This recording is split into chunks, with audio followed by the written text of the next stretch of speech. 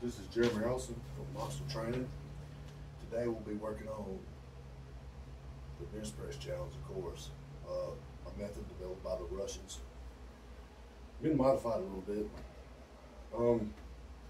Today we'll be working on speed and muscular endurance. And basically what we're doing today is the decline, and I have the heavy duty chains on there. And trying to go for a high rep, maybe 10 reps high for me. The challenge calls for 8. I'm gonna try to hit 10, hopefully anyway. Let's go ahead and get started. This is basic decline. Oh!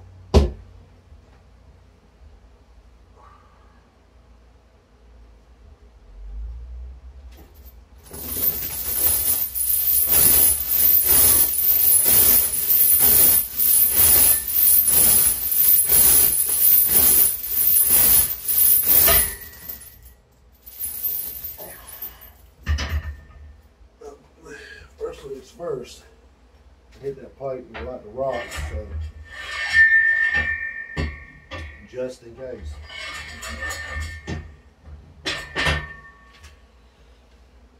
If you know, you know. It only takes one mistake. You can do pop a rotator cuff, tear a bicep, tear a tricep, throw a disc in your back. You can even lose your life doing this. It's some weights, yeah.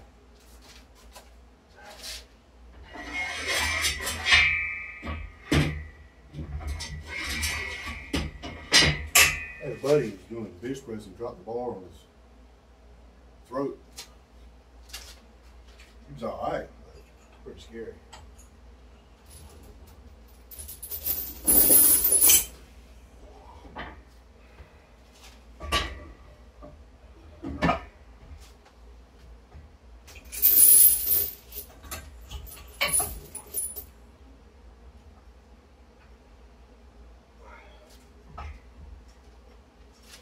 Hey, when you won't go real heavy, this is decline. This is just working on the muscular endurance and a little bit of speed work.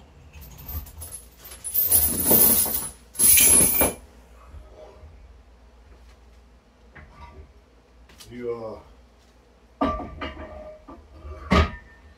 listen to all these people on YouTube and TikTok, these gurus, they powerlifters lift heavy all the time. Got another thing coming.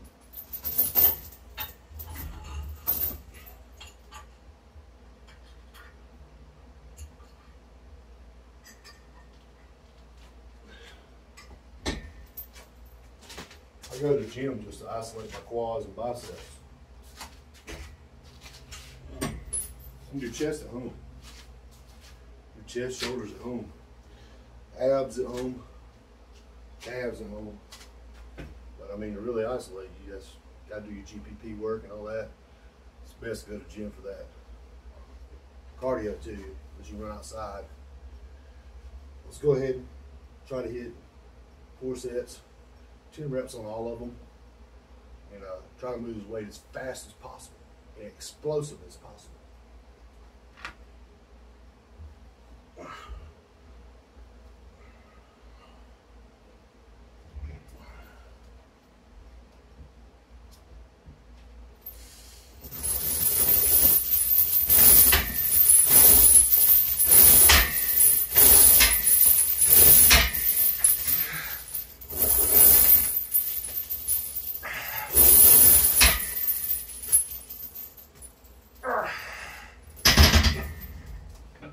Tell you now, that PM's too high.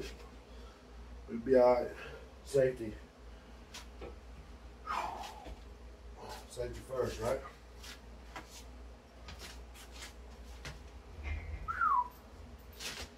Now I see what I said, 8 reps. But work on your muscular endurance. You work on your explosibility, all to improve one thing: your absolute strength or your maximum strength.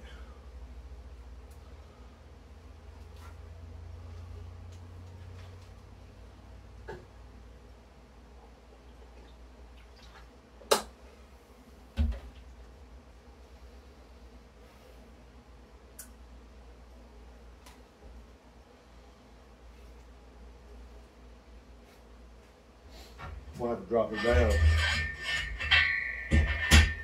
I hate doing this.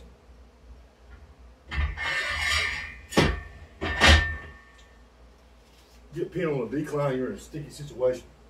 So when you're down angle, there's nowhere to roll it off you nowhere.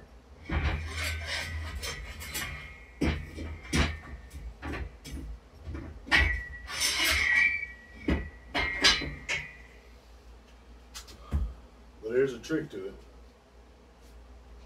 So I ought to get pin on purpose to show y'all how to get off of it unless you ever get pin to decline.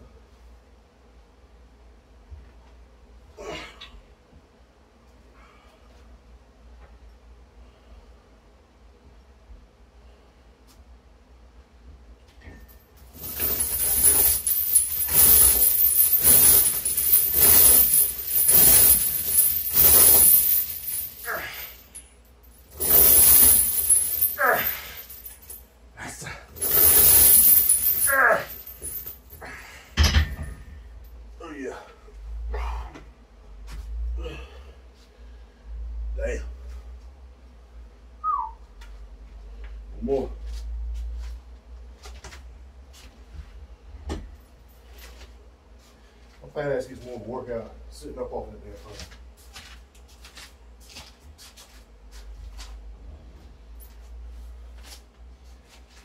I'm hungry already.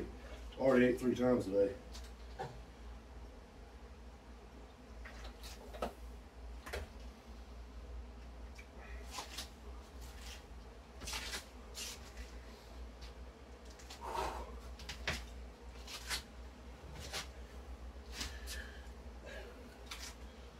Little secret for everybody. Powerlifter and bodybuilder. If you're working out and you're training properly and you're not hungry all the time, you're not training hard enough. Here's stories of guys having to force feed themselves. Bull crap. Even if you're eating 6 times a day, weighing your food out, you should be still hungry. Your body should be wanting that junk food, craving that chocolate cake when you can't have it. So you've got to learn how to train your body to eat properly. That's the hardest part of this. Being a powerlifter, a world champion, all this stuff goes out the window if you can't diet. If you can't diet, let's give up now. And I ain't talking about 6 months on, 6 weeks on, and then eat what you want to. Bullshit. Year round. You gotta diet. I'm not saying you don't have to eat a lot. You can eat a lot. You just gotta eat healthy. Be smart about it. One more set.